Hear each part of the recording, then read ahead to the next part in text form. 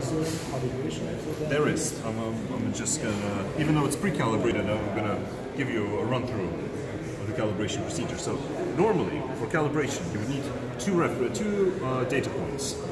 So in the ideal world, you would have a reference sum of a perfect rope and say rope with the wire removed, so that you can calculate its relative percentage loss of metallic area.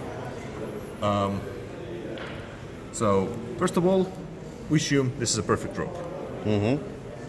So 0 LMA calibrated.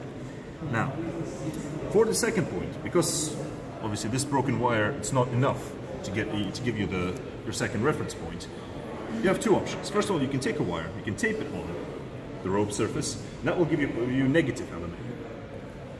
Third option is to simply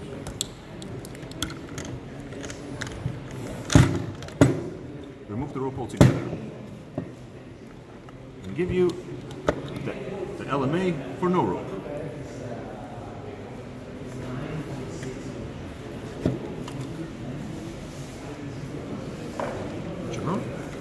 Now, because of the way the calibration curve works, you have a small deviation. So when we enter for 0 LMA, for full LMA, we don't actually enter 100%.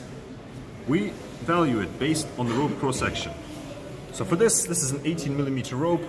This curve will be the value of 105%. Plus or minus 5%, yes, tolerance. Yeah, the tolerance. Yes, so yes. It's a plus or minus 5%. Yes, yes, yes. So yes. Now it's calibrated. Okay. Just off so it doesn't give us the error point. Right.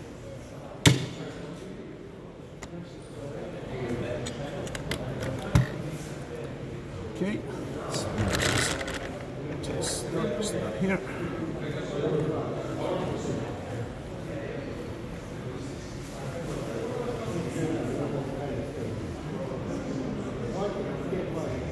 Okay, so rope parameters, well, the diameter 18 millimeters. Yes, yes. And let's put the start coordinates at 0.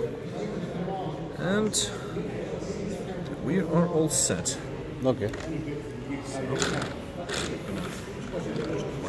watch it. Right, and run it back. Through. Okay, 1.6 meters, about right. The maximum LMA, because this is a demonstration rope, the influence of this will be quite large, but nonetheless, inspection results. Let's have a look. Just what expected. So, here's the first run when we did on the positive side.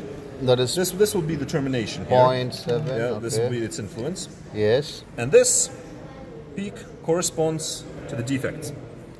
So how can you evaluate it? By percentage loss. We can actually Percentage loss. So we can actually calculate the height. Obviously, this is a graph. We can plot it and put it into the software. You should use the software. Yeah, you should use software. But if you're in the field, so you can immediately have a brief look and see. And what I said earlier, you have two independent channels. So on a local fault, which is this is a millivolts, so this is a qualitative signal. You can see where the two peaks are corresponding to this defect on the front run and on the return run. So this unit has encoder, and This one. Yeah, it's encoder. Yeah. counts all the meters that you go on. Yes. There is a function sometimes in, like for example, in offshore situations. There is a function to emulate the speed. So, for example, if you have a very, very heavy greased rope, and it's impossible. So, as long as you know that the rope is traveling at a certain speed, which is quite easy to measure, you can put this into the speed emulation, and it will pick this up. Speed is something like.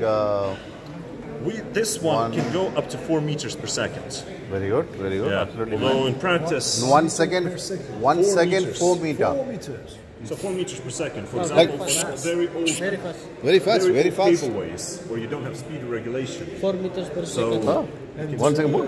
Oh. The last question, would you mind talking about the